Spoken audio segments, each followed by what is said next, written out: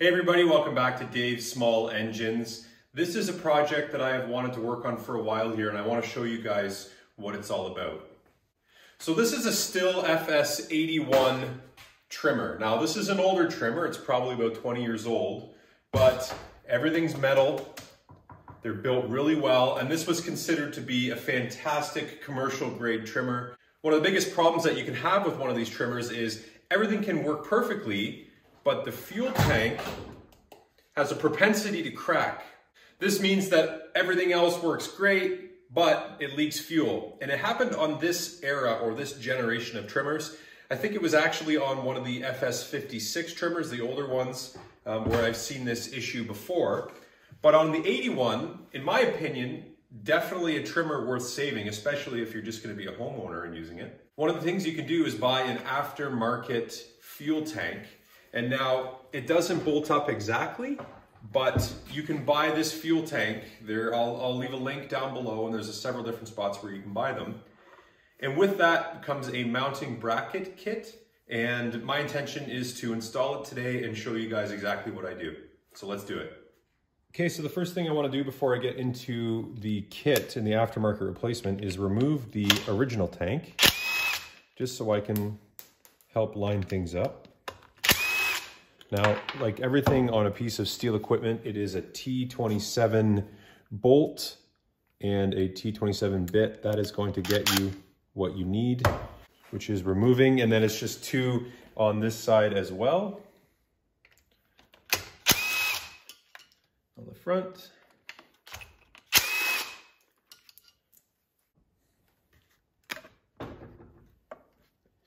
And it comes off like that. So those bolts were in the exact same spot, just on the front, right here, and there on the other side. And on this era of trimmer, there is only one fuel line, and it is right in here. See if I can get it to focus there. There it is. So all you need to do is use a flat head to pry that off, and then the whole tank should come off.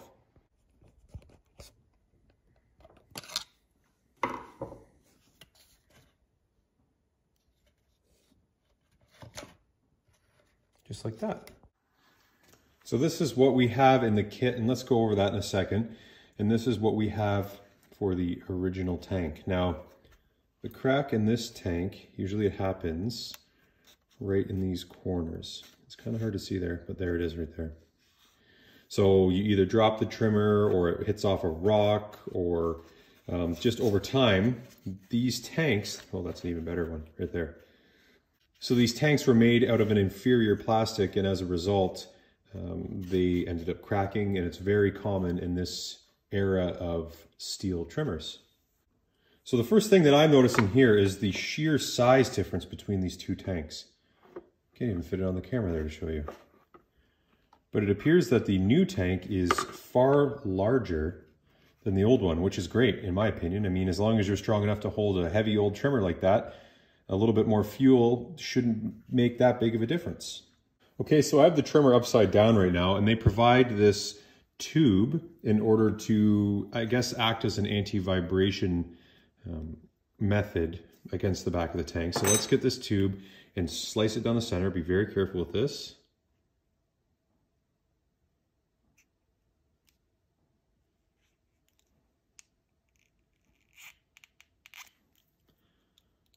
Okay, almost there. So it's open, and then they want you to slide it onto this rear bracket, and then that'll eventually go into the back here, or here I guess, as an anti-vibration piece. Again, this is an aftermarket kit, so the next part we're going to do is mount this bracket. It's these two T27s at the back.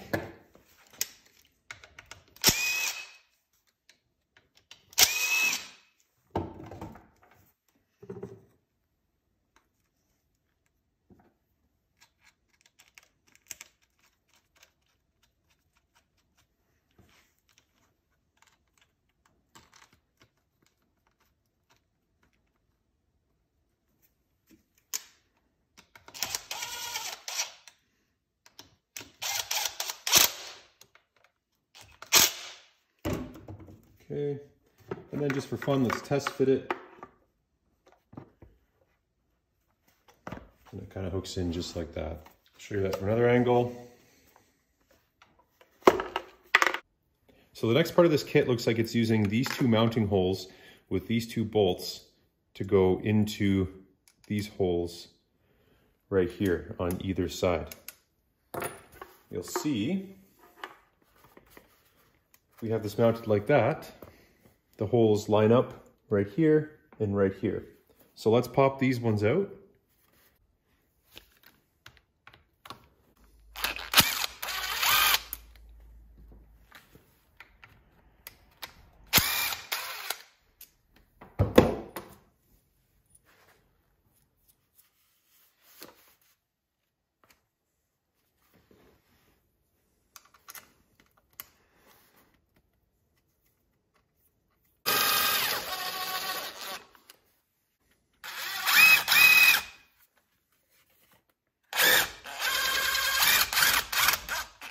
Okay, and I think this is just going to be for measuring purposes because as you can see, we have quite a gap here. I'll bring you up closer and check that out. Yeah, so that's the gap we have. So what we want to do is put a nut on this side and a nut on this side, and then we know exactly where they need to go so we can cinch them tight. So the best way to do that now, leave these bolts in here, pop this bracket off the back, and then we can slide the tank in and out how we want it.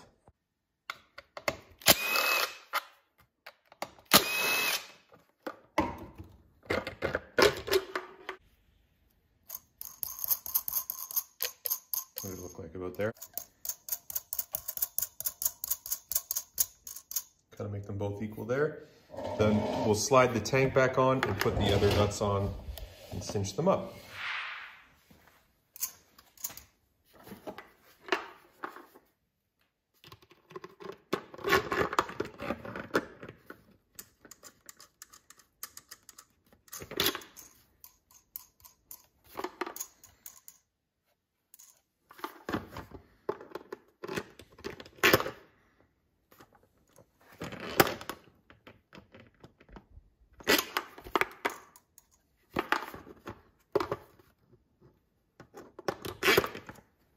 Okay.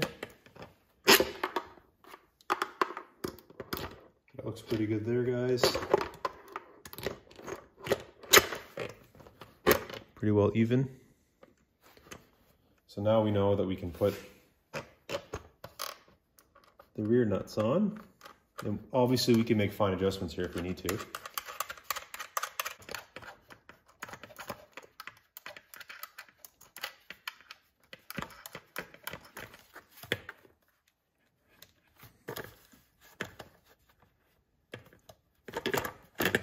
Okay, so at least it's bolted on there now.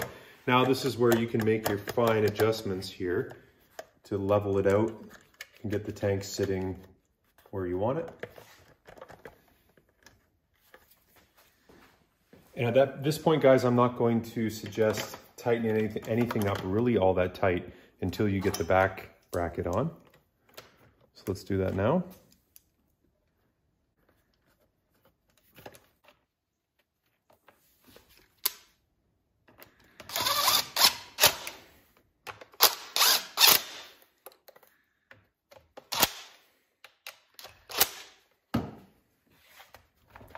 Yeah, it's pretty sturdy.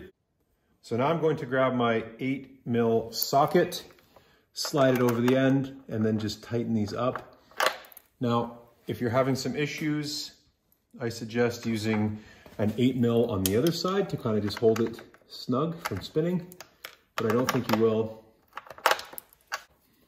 And then just tighten it up. Now, we are going into plastic, so we don't need to go too tight. Snug is good, a good way to describe it. Right there, that's snug, and then the same thing on the other side.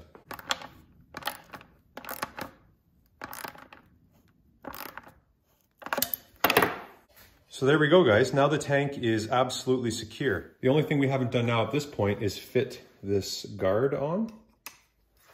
So I had removed these two in order to kind of test fit things here before I made this video. and it doesn't line up. This is sometimes what happens with aftermarket parts. Maybe they used an FS86 or an FS56, but it doesn't exactly contour the way it should around here to act as a guard. So then I thought, well, okay, what does the original one look like? Not tall enough. Not enough for at least peace of mind for me. So what do? Well, if I can get one bolt in here, but then it sits cockeyed like this, or vice versa, because it is hitting on this piece here, right here. So all I'm going to do is file this down some in order to get it to fit smoothly, so that I can bolt this on, because I know how important it is to protect this fuel tank. Okay, so I just did a quick angle grinder job there. You know, not necessarily the prettiest, but in terms of a quick modification to make this work, I think everything lines up now. So let's bolt it on.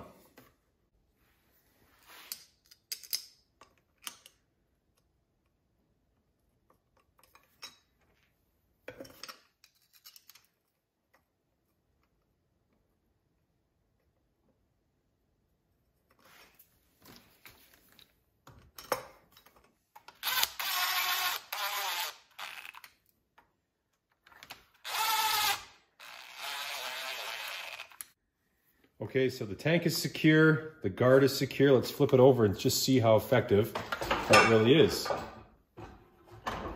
There we go. I think that's what we're after. I've got some good clearance here underneath the guard.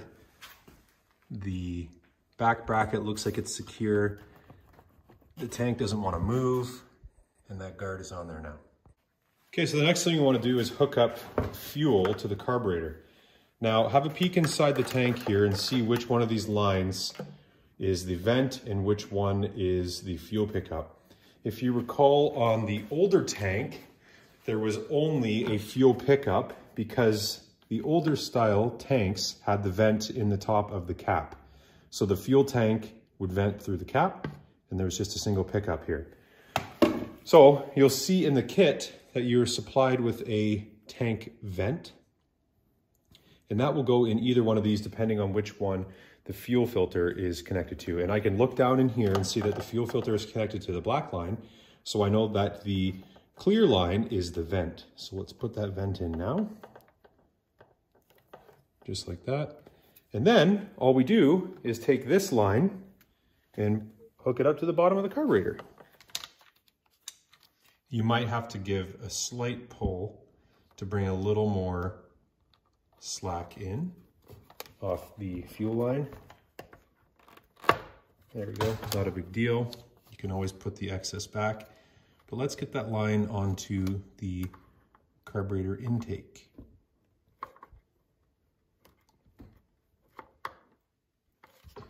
Just like that. And then again, any excess that we have here, we can shove back into the tank. And then let's say for this tank vent, we can just tuck it up underneath the carburetor. If we want, we can put a little zip tie on here. So let's do that and make it nice and clean.